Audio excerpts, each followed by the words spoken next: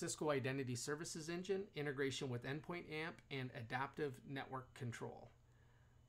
So let's go ahead in ISE and we'll go to Administration Deployment and we'll enable Threat Centric NAC. Now I've already done this, but I'm just going to walk you through it. So go to your nodes that you want to enable it on and go ahead and click that check mark.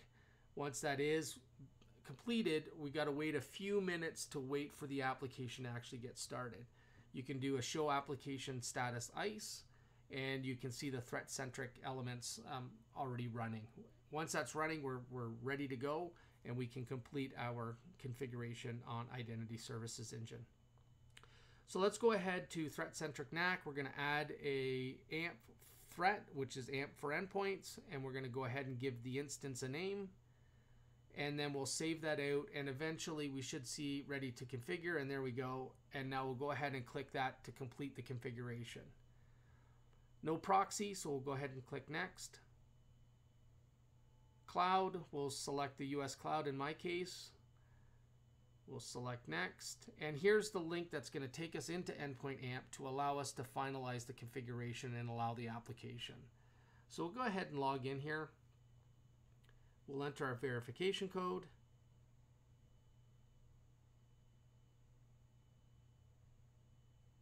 And click login.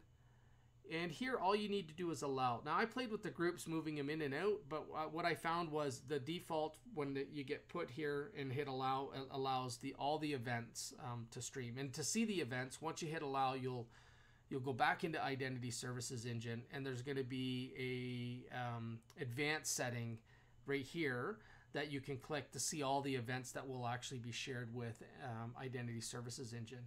This will turn into connected and active, and it has. So now we're good. We're up and running. We can actually now start testing. But before that, like I try to do in most videos, is everything from scratch. So we're going to download the connector. I'm going to select the audit group just so I'm not blocking any of the threats. I want to see the threats actually happen, an indication of sorts take place. And remember, this is not PX Grid integration. This is actually STIX TAXII integration. So this is going to give us an event that might be painful as an example. So go ahead and do the installation on the endpoint. You can see this, again, only takes a minute or so. And once this is done, what we're going to do is we're going to do a quick flash scan. First, we'll make sure the policy is connected. The connector looks good. And then we'll go ahead and do that flash scan. And we're only doing that because I want to make sure that when we see the events, there's the green check mark. When we see the events in Endpoint AMP, we know that everything is working, and then we can start our testing. So let's go ahead and do that flash scan, and it takes roughly 50 seconds to run complete. And let's pivot over to the command prompt just to check the host name, and we can see it's desktop-E0, etc. So we'll do a quick search here for desktop and apply the filters.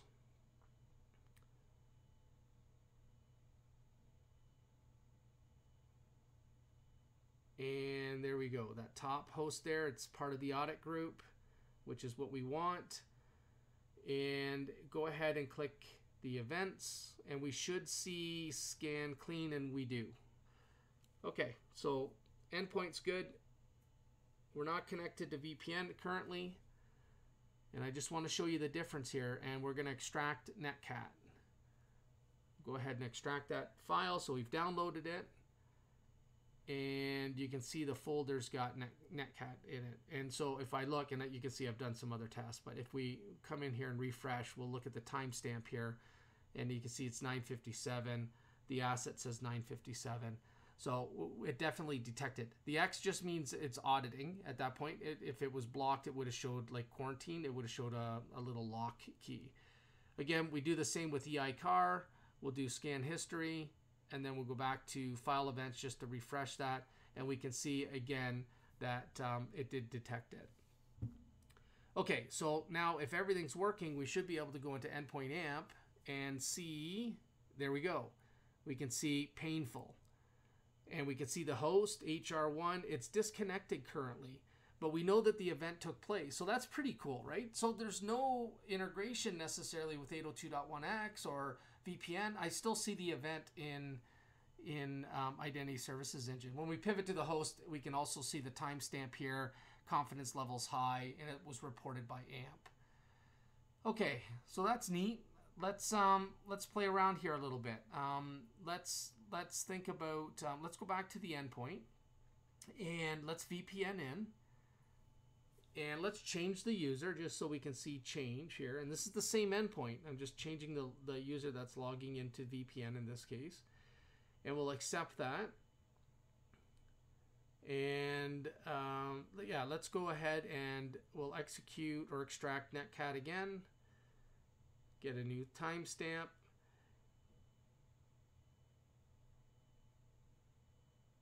And the painful event's going to be the same, right? We're going to still get the exact same trigger, right? So that's not going to, it's not going to clear the trigger. It's still going to exist.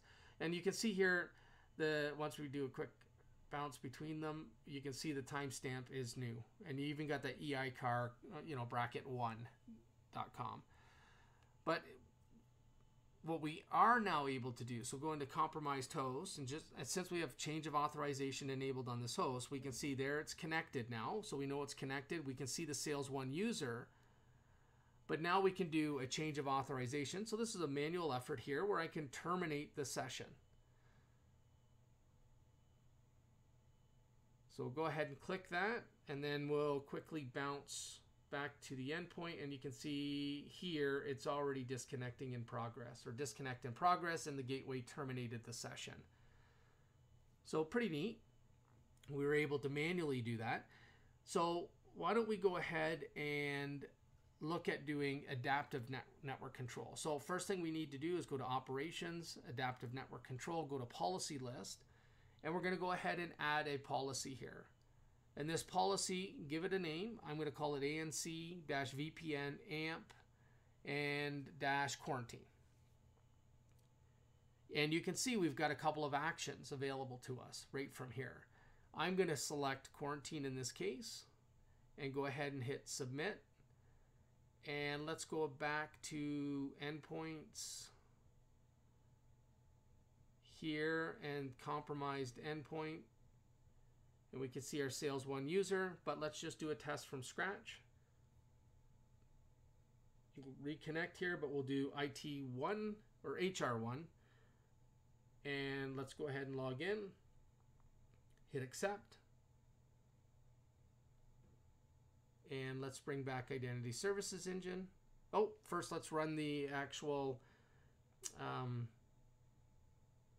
extraction of netcat and EICAR.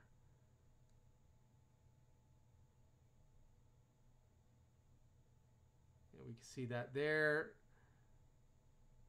Guess netcat's enough. We'll go ahead and refresh. We can see the user HR1. We can also see that it's connected. We see a painful threat severity. Go ahead and click ANC. Now we can assign a policy. Go ahead and assign that policy. When we do that, you can see success here, and it terminated the tunnel. Pretty neat.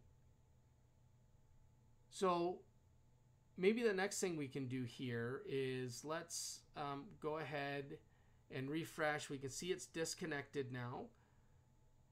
And you've got the ability to clear threats and vulnerabilities as well. But let's go ahead to operations, endpoint assignment, and we can see there's our endpoint. There's the policy, and it's quarantined. We can go ahead and click edit here. We can go back to list. We have EPS unquarantine as well over on the far right. And in my case, I'm just going to trash this host from this list. But anyways, you can see roughly, 10 minutes. We've got, Cisco ISE integrated with Endpoint AMP, and we're doing adaptive network control. Here we can see lots of events in Endpoint AMP, pretty neat stuff, and it doesn't take too long to get that set up.